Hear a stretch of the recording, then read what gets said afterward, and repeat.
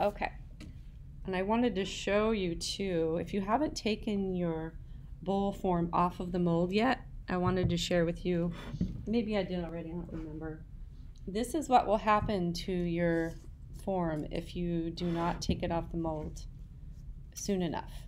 Okay, so remember your clay shrinks, and whatever that mold is that you put it on is probably not shrinking unless you've used clay too. But that clay is probably not drying because you've wrapped it in plastic.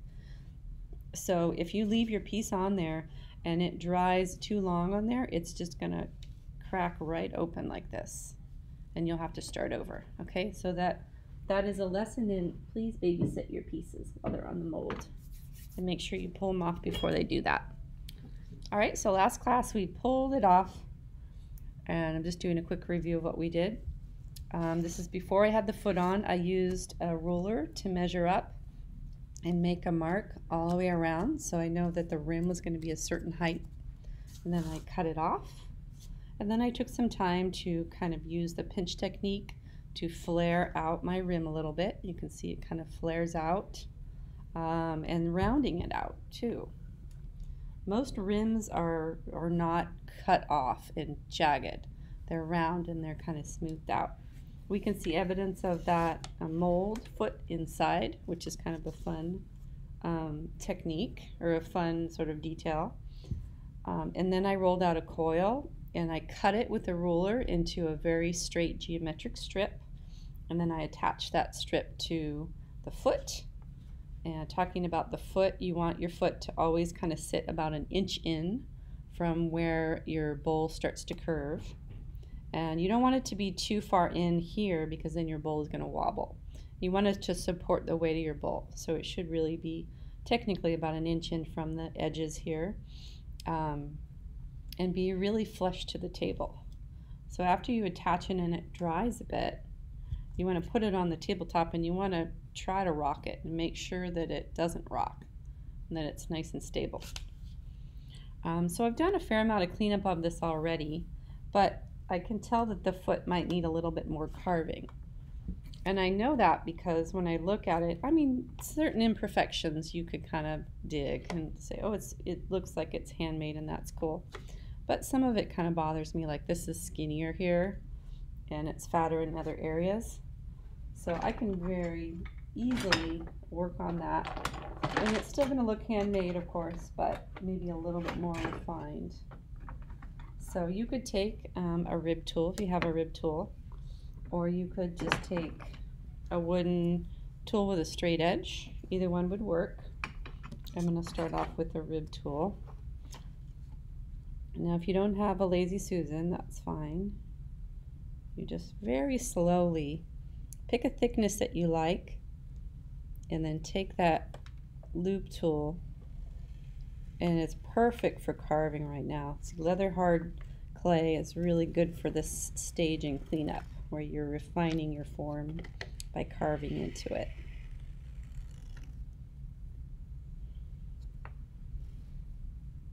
And this puts a nice little flat edge on the side too.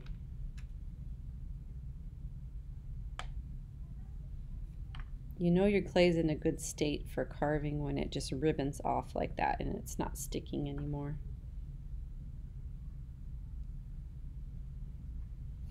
I can even go through and maybe do a tiny little bit of cleanup right here.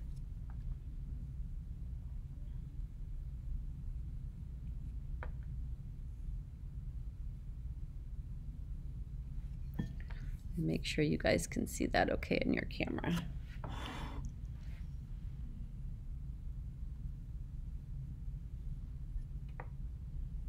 All of these details make a huge difference in the finished look of your piece and, you know, the perception of your technical skill.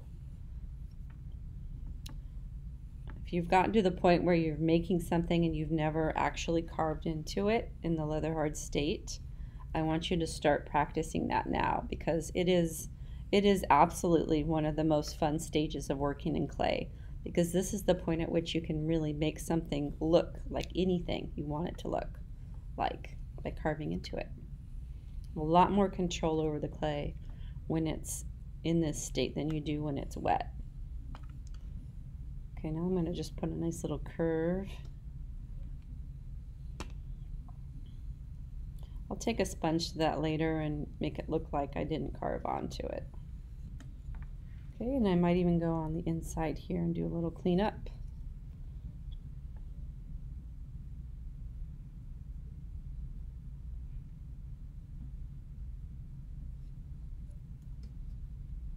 If you don't have a loop tool or a knife tool, just find something in your house that has kind of a straight edge to it. Maybe in the kitchen, and experiment with that.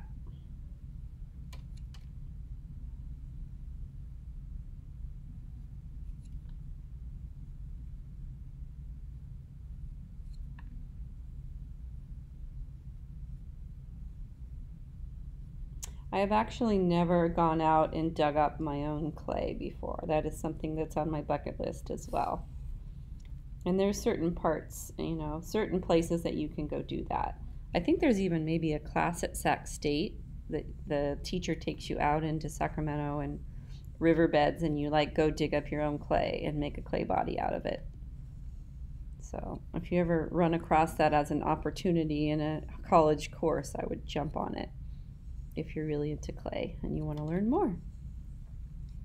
There's a lot of potters out there, ceramic artists, that they make it part of their business and their pottery and their style to make their own clay bodies. I like that. I think I've shared this artist before with Ceramics II, Josh Kopus. He's that North Carolina potter that digs his own clay and makes his own clay bodies. Local. Carolinas are really a popular place for ceramics. There's a lot of potteries there.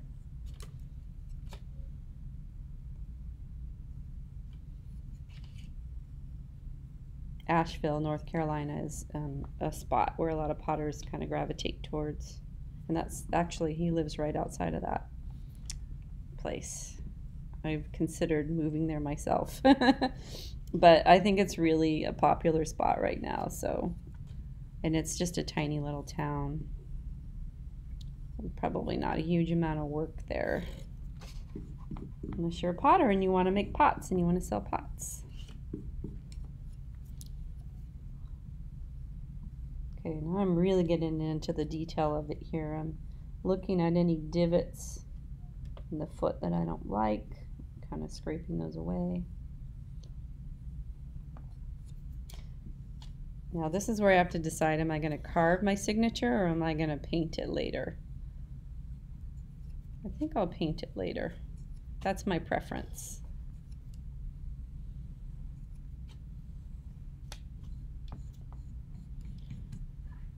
Okay. So I think I'll hold off on the sponge because I'm going to add some tiny little handles. So now you can see it still looks handmade, but it's a little bit more refined. Make sure there's no wobble in it because you just carved on the top. All right, so you do not need to put a handle on your bowl. If you made a small bowl and you're going to use it for cereal or ice cream or whatever, not necessary. But ceramics too, you might want to consider if you made a larger bowl, which you did, you're going to be putting things in this bowl probably to serve to people. And I'd say a huge percentage of that time, those things are going to be hot. So the purpose of the handle really is to have something to grab that is not hot. So you can carry the hot bowl of food to the table and move it around. So if you have a bigger bowl, it's a really good idea to put handles on it. So I'm going to teach you how to put a handle on here that's just pinched out or slab rolled, and then just a tiny little like bump on either side. So not a pulled handle. We don't need big gaudy handles on this bowl. We just need something to grab on the side that is not touching the wall, because the wall is going to get hot. I'm going to push this aside and get some wet clay out. Do I have any questions? Anyone have any concerns about their particular bowl? Have you guys taken your bowl off the mold yet? Anyone there? Am I speaking into a void? I just took mine off. You just took yours off? Yeah. Okay. Is it okay if we don't add handles? Yeah, you don't have to add handles. I kind of want to make a fruit bowl. Okay. Yeah, it's at this point the handles are optional for your bowl, but I wanted to show you just in case you needed to or wanted to. So you want to look at the form of your bowl and the texture, and you want to choose a handle that's really going to go with the design of your bowl. So my bowl is pretty short and kind of squat, thin walls, but it still has kind of like a squat feel to it. So I think I'm going to just pinch off 2 pieces of clay and try to make them the same size. Just roll them into a ball. And I'm just going to sculpt a little handle.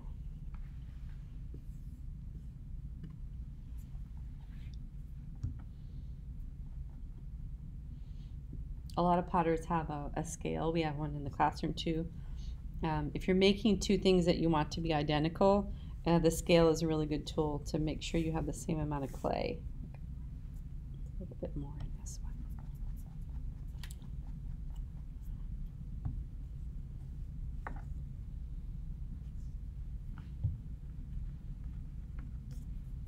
Rolling things into balls or on the table or wedging them is also another form of compression, which prevents cracks.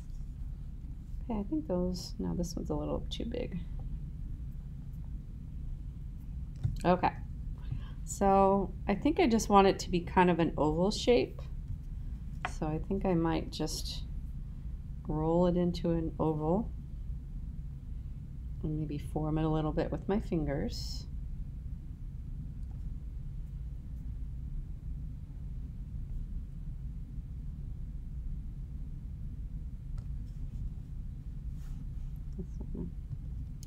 Okay, and then just for fun, maybe put a finger mark in it. So I'm going to just press my thumb into this. Reminds me of those thumbprint cookies for Christmas. Put jam inside.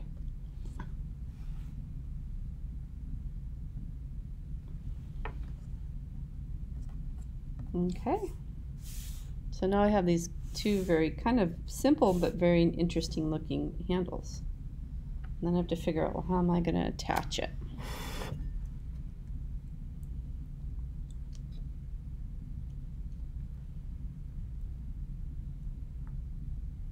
I feel like this part's a little bit too thick. So I'm going to do a little bit more pinching and maybe compressing of the bottom part, because that's the part I'm going to attach. So I want there to be a good amount of surface area. Trying to make them similar, identical if possible.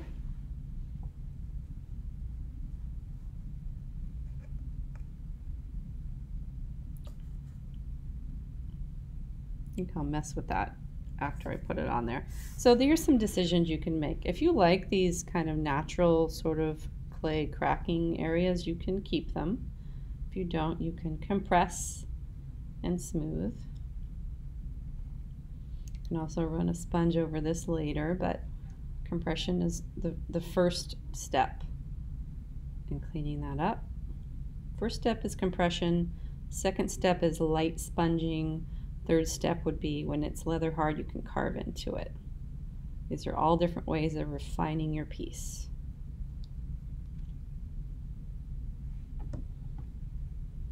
And I am expecting you guys to be doing these things to your pieces now. Okay, I will no longer feel as though something is finished if it's just wet, pinched clay. We're kind of going into the realm of refinement. And when you guys get back to school this year, you know, we can spend more time on that. I can see your pieces in person and really help you. Okay, so now we need to decide where these are going, how they're going to sit on the rim. Reminding ourselves that these are functional, so we have to be able to grab them. So I want it to feel good, right? I feel that's pretty good because I can hook my finger under that ridge. In fact, I might even want to put my finger in that ridge.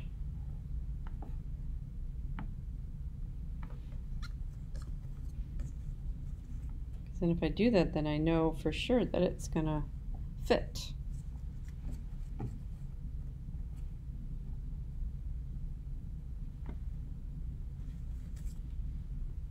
Okay. And then this is where a ruler might come in handy, just to make sure you're getting them nice across, crisscross from each other. This is about 8 inches. So I'm going to put a mark, just a tiny little mark on either side here.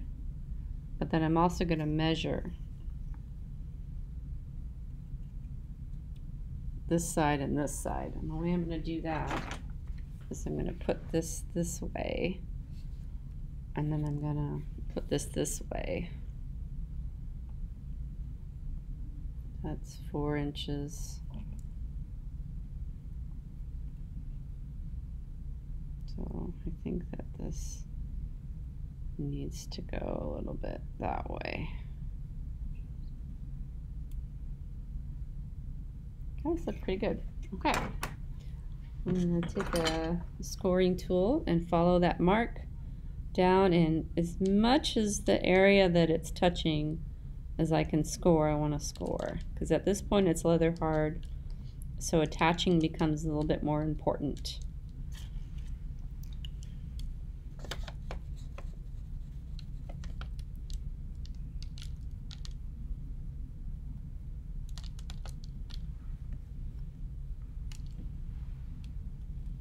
I'm going to hold your shape up to it to see, okay, I need to score even more.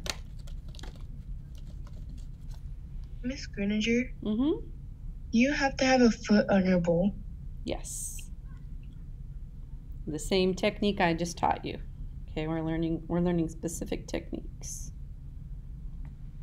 The foot will take you some time. It'll probably take you, or maybe even a half or a full class period to make. Okay, so I've scored the handle and I've scored the bowl. And now I'm going to kind of bend down and really line it up.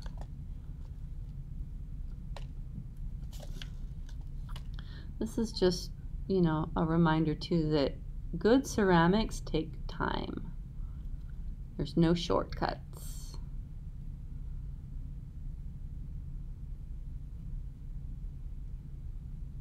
Time and effort.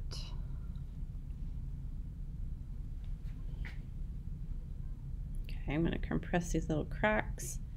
I'm not attaching it super strong yet because I need to make sure they're in the right place.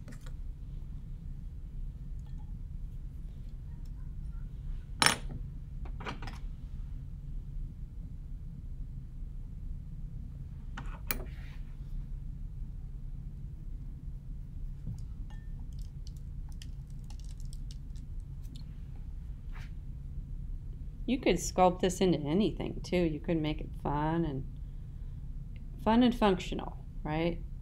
Functional at this stage for these little projects is more important than fun. So like you could say, oh, I'm going to make this into a little animal head or something. Well, that's cool, but are you going to want to grab that animal head? Is it going to be a functional handle? And is there some other place you could put an animal head on your bowl that would be more of a decorative element that doesn't get in the way of the function, if that's important to you? So here's where I can really do some more measurements that might help, like how far off the rim does this one go? 3/4 of an inch, 3/4 of an inch.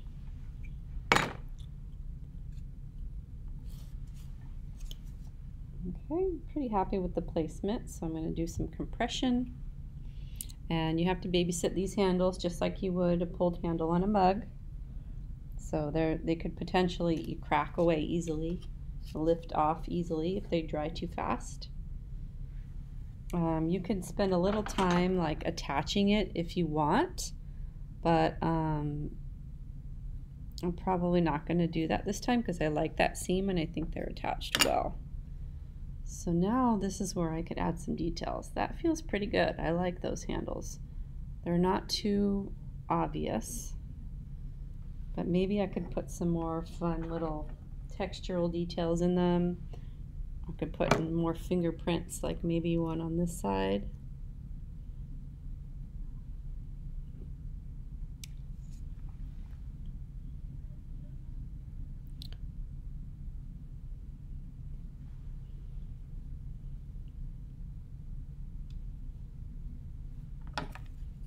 You can see a little bit of my scoring right here, so I'm just going to take a tool and smooth that out.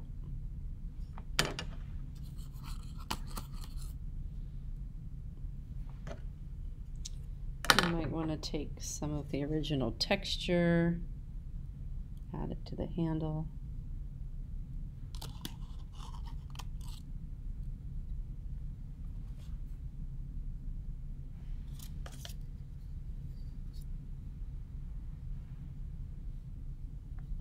I could have pressed the texture into this before I put it down too.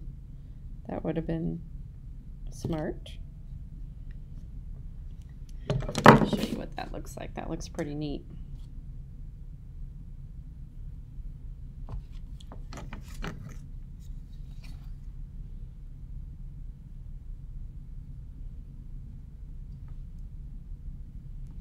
Again, these are the details that are going to make your piece good and look finished. Skilled. That looks cool too. They're both a little different. That one's got more like berry shapes and this one has more reed shapes.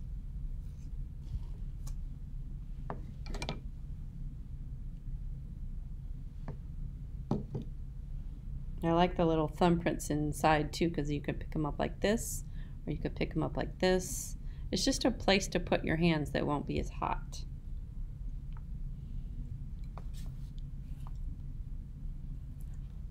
Okay, a couple more, I don't know, pressure points here. Maybe thin out that wall a bit. It looks a little chunky.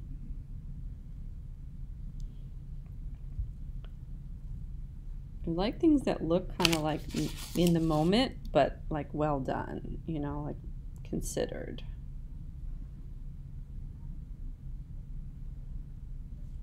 Okay. All right, so finishing touches. I'm going to take my little small sponge and I dip it in the water. Make sure there's no chunky clay things on the sponge. And wring it out. We're not adding a lot of water to this right now. We do not. That's the opposite of what we want to do. We just want enough water so we can do some finishing swipes here. Remember, you don't want anything geometrically sharp on your vessels because after you fire your piece, those things could be sharp and could actually even cut somebody that's using your bowl. You don't want to do that. You don't want to injure people with your ceramics. Make sure you don't have any deep grooves on the inside.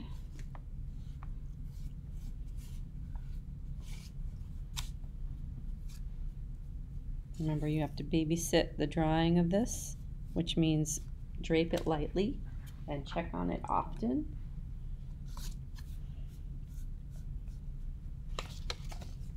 Make sure you don't have any, if you have like any like little bits of carved clay that are kind of sitting on your piece, they're stuck now because of the water, but they might actually like adhere themselves to your piece and fire that way. And then all of a sudden you have this little like, you know, chunky booger thing on your piece that's actually fired in there.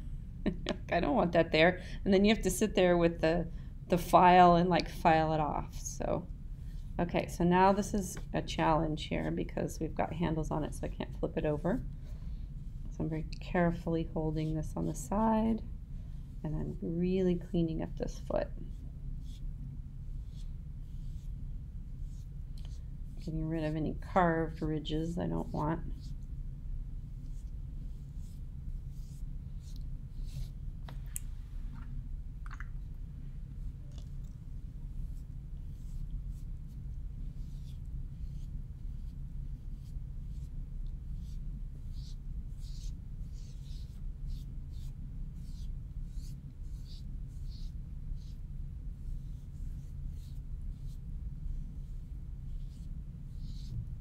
Maybe one more sweep of this texture, just make sure it's everything I want it to be.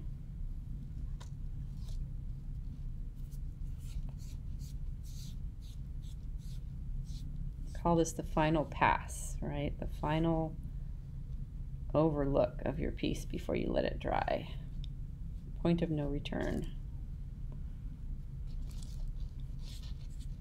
Now you wouldn't be holding your piece like this if your piece was still wet and floppy, because you're going to be warping it. My piece is post leather hard. It's definitely holding its own. It's really not a good idea actually be holding your piece like this at all, because you could stretch out the clay. All right, last step, clean surface. You don't want to put this nice wipe down foot onto a surface with a bunch of crumbs of clay. New piece of printer paper or newspaper, put it down, and then we're going to lightly drape it with just one bag.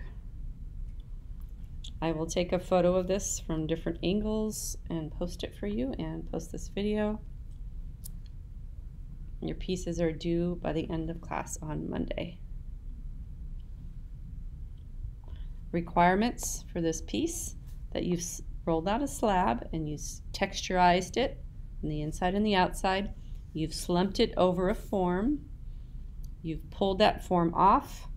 Your rim looks different than your wall, which means it either flares out or it's round, or maybe even an extra coil. It's thicker.